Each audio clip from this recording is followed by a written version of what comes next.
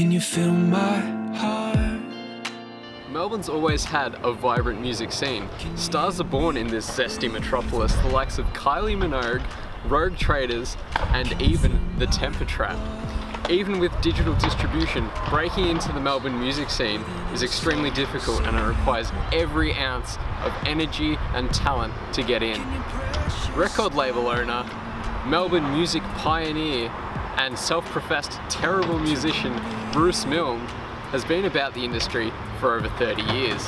His experience came out of the punk era, and he's seen names the likes of Spiderbait and Sonic Youth grace the stage. We're actually entering a time that I've always dreamt about, where there was some recognition that we have something in Victoria, in Melbourne, that has a value, and at the moment both sides of politics are keen to be seen as supporting contemporary music, and that's incredible. We mustn't fall into the dangerous trap of becoming like the opera or something, basically a dead art form that's propped up by government. But I don't think that's happening. I think all the money that's being put towards contemporary music is partly it's about not stopping it, which is what was going on before when, you know, the Tote was closing down and things like that. The great thing about live music is you'll never be able to download that experience. And that's what I think artists have got to remember, that forget all recorded stuff, that a great live show is an experience you have to be at. You can't be sitting in your bedroom watching it on a computer and be experiencing the same thing. I think the Melbourne music scene in the future will get more professional. That will have benefits, but it will also, there'll be a loss of innocence and a feeling that, oh, there's a bit more money around now. I think there'll be more international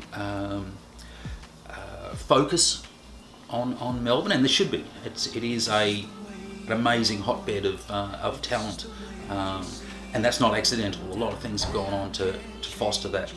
The local scene has always thrived on the quality of its music venues. From laneway cafes tucked away in the side streets of Melbourne to sold-out arenas, Melbourne has always placed a high value on its music scene. Local Melbourne indie-electro duo GodWolf have found some success in the Melbourne music scene.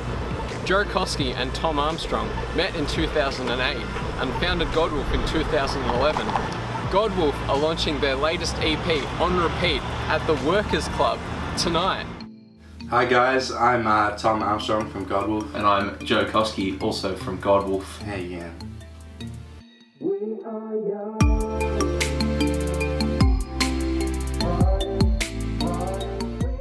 I was, you know, down the highly lucrative route of acoustic singer-songwritership.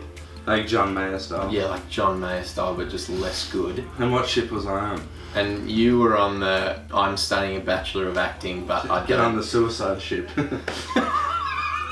But so he started producing music. So he remixed one of my songs off my acoustic EP. It was a bit of a lull, bit of a bloody lull. It was a real laugh. But it was also pretty good. We were like, there's something in that. What if we wrote songs like this from scratch?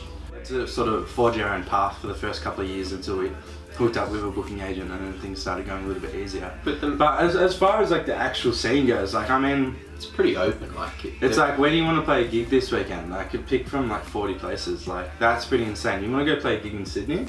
You're in trouble. You're in trouble. You got like 2 places to pick from, like, essentially. But you're not alone. There's no one to help you. But you're not alone. Come out of what you... Don't get us wrong, like, you won't make money. Oh yeah. You'll never make money just doing the Melbourne scene. But it's easy enough to get a foot in the door in terms of if you come across legit and have good work ethic and you present well in terms of even emails and stuff like that, you can get in touch with a venue or in touch with whoever's in charge of that venue, and you will get a response. you know, musicians just want to make music. And Yeah, play when you music. start out, you're not expecting that. Like, You're going to run a business. if you're a band in Melbourne, then I can like guarantee you one of your members is like your manager. The EP launch was a success. GodWolf sold out their venue, and if that's anything to go by, the Melbourne music scene is in safe hands. Harrison Johnstone.